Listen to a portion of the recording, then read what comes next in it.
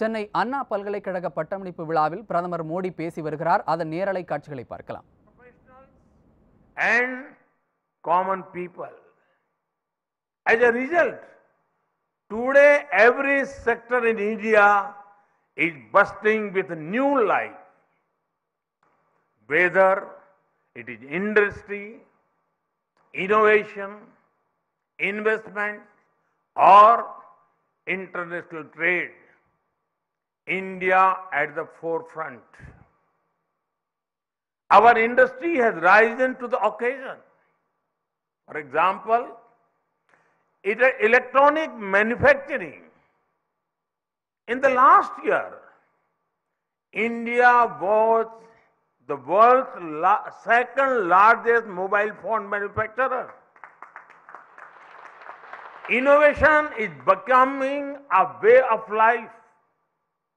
In just the last 6 years, the number of recognized startups increased by 15,000%.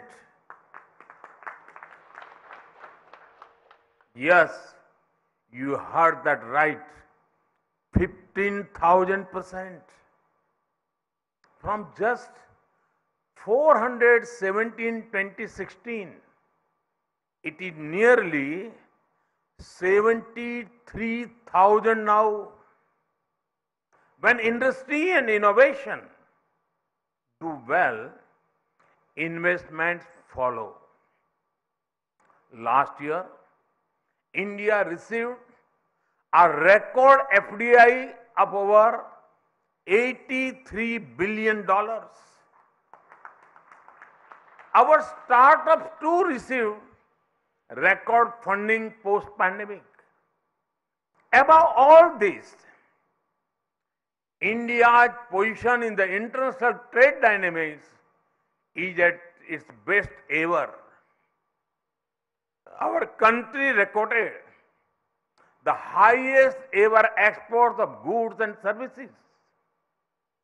We expected food grain at a crucial time for the world. We recently signed a trade deal with UAE to our west and with Australia to our east. India is becoming a vital link in global supply chains.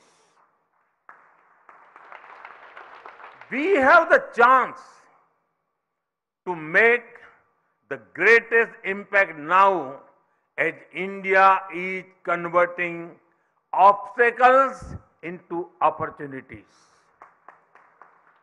Friends, most of you have studied in streams related to engineering or technology.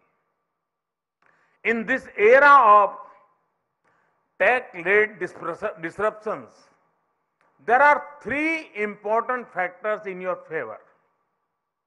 The first factor is there is a taste for technology.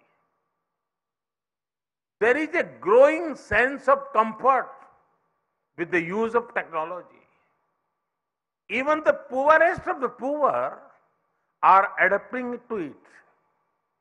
Farmers use apps to get information about markets, weather and prices.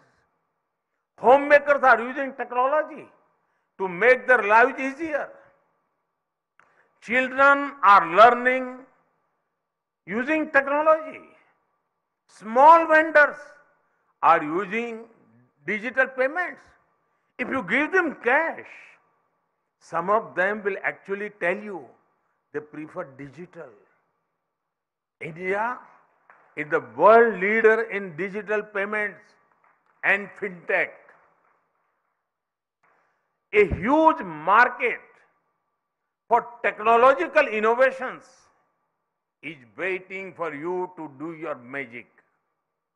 The second factor is there is trust in risk takers. Earlier, at social occasions, it was difficult for a youngster to say he or she was an entrepreneur. People used to tell them, to get settled, meaning get a salaried job. Now, the situation is opposite. People ask whether you have tried to start something on your own. Even if one is working in a job, it is seen a closer to work for startups. The rise of risk takers means two things for you. You can take risks on your own, or you can build upon the opportunities created by others. The third factor, there is temperament for reform. Earlier, there was a notion that a strong government means it should control everything and everyone.